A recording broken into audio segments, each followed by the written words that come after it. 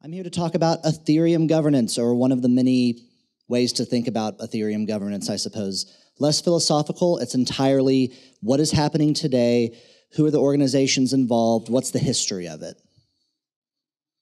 First, a little bit about me. I have been involved in cryptocurrency since about 2011. I worked at a bank for a few years, then Ethereum Foundation, and I co-founded Oaken Innovations and serve as an advisor there. I have one wife, Laura, top left, and 3 cats. Top right is Vivian, bottom left is Fry, and bottom right is Lilu. So I'm going to start with Vlad's definition of governance. It's the process by which we attempt to establish the legitimacy of decisions, decision-making processes, and related governance norms and expectations. I just like that definition a lot, so I wanted to throw it into my slides. I think it really boils it down well for what most blockchain governance discussions kind of come down to, in a way. So that's just kind of how I feel about the definition. Okay, so let me give you a history of kind of what governance or the powers of Ethereum, what that was back in the day. So 2014, early 2015, all clients and development tools were developed by the Ethereum Foundation. All the co-founders were there, all the first developers. Devcon4 had about 50 people, and that's kind of where it was all centralized. You can think of it that way. Granted, it was such a small project, you can't really blame it for not being decentralized yet. 2015 to 2016, outside entities started to form and leave the Ethereum Foundation. We had stuff like consensus happening. Parity happened around 2016, I believe, and other stuff like that. I'm just keeping time. And then 2016, Enterprise Ethereum discussions started on a Skype chat between a lot of enterprises who are starting to get interested in it, and then eventually the Ethereum Enterprise Alliance formed. More infrastructure is now being developed by third parties. We have MetaMask, we have Infura. They probably started a little bit before 2016, but you start seeing them be a lot more used. And then 2017, Enterprise Ethereum brings traditional companies into Ethereum, and it's more visible from a government and academic interest perspective. You have IC3 from Cornell University, you have Stanford, Harvard, I think Cambridge is another big one, UCLA. There's just a lot of different blockchain organizations within colleges and academic institutions now. What is it now? It is Vitalik holding a Lambo.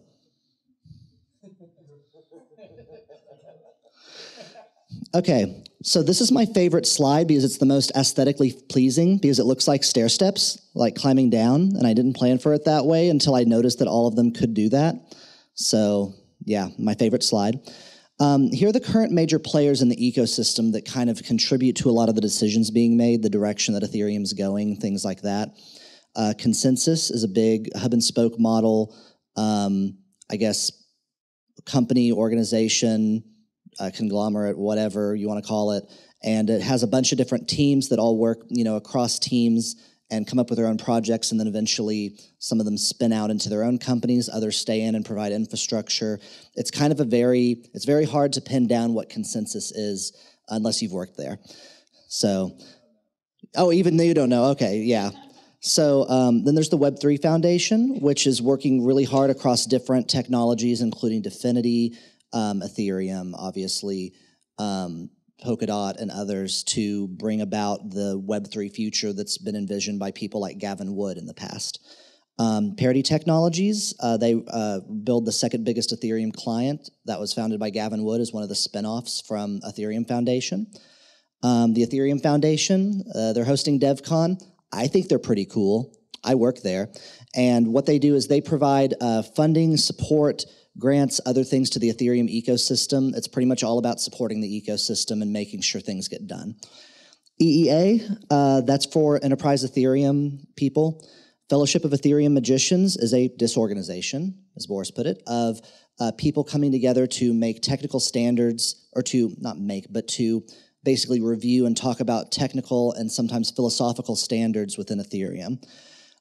We have the client devs that get together during the all-core developer meetings, which I'll show you a little bit more about in a second.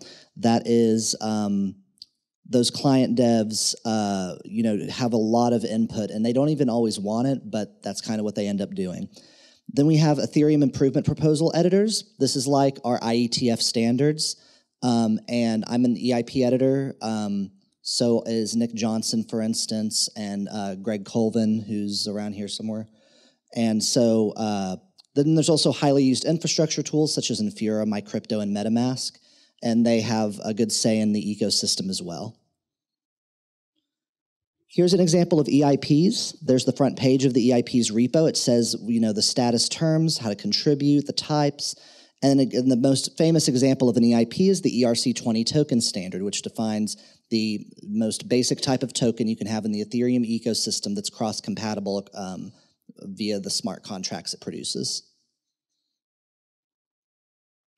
This is a screenshot of the core developer call.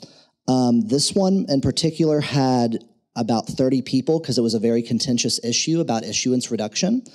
Core developer meetings happen every 2 weeks on Fridays. I think it's like 10 a.m. Eastern US time. And what we do is we try not to talk about controversial topics unless we absolutely have to, but it's all about low-level client and protocol development stuff. What's the next hard fork happening? How do we fix the network layer if there's something wrong? What are we going to do whenever Ropsten messes up? What's everyone's client updates? Every time there's a new client that comes out, such as Pantheon, such as Ethereum, we invite them to the call. At this point, I believe there is 9 clients that are compatible with the current Ethereum network, which is incredible. And all of them are represented on this call. The All Core Devs call kind of sparked other calls, including the EWASM community call, the Plasma Implementers call, and the ETH Implementers 2.0 call. ETH Implementers 2.0 call is incredibly interesting because it's people from across many, many different ecosystem organizations.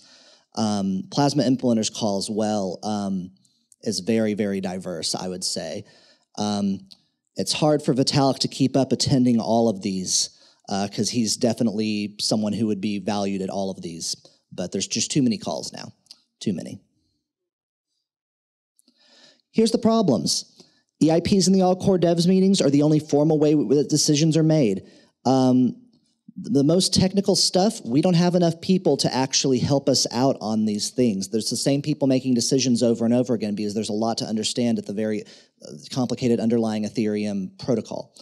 And we have few good signaling systems or other methods to gauge community consensus whenever things happen. You can think back to the DAO, for example. That was a very hard decision at the time. I can go on all day about the DAO. But the point is, it was hard to gauge the community sentiment at the time, and then eventually the call was made for what defaults were presented on the clients to go forward.